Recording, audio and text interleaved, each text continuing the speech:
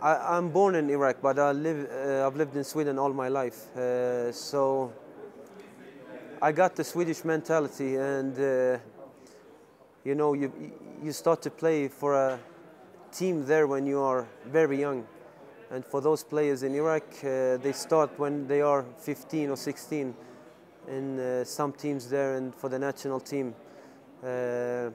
So I've learned the basics in football early age, and they have not.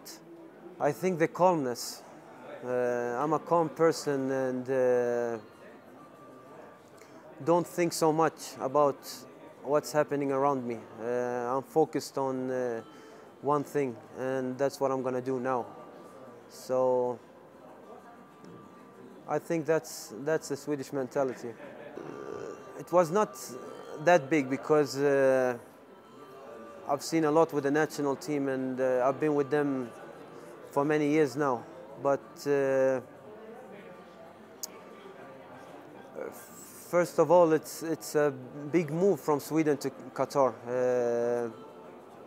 especially the weather there and the mentality also. It's a great country, Qatar, and they, how to say it, they're gonna have a World Cup there 2022, so they're preparing right now and bringing a lot of stars from Europe to the league, and it's been an experience for me to be there and see and playing against stars like Xavi from Barcelona and stuff like that. So in that way, it's a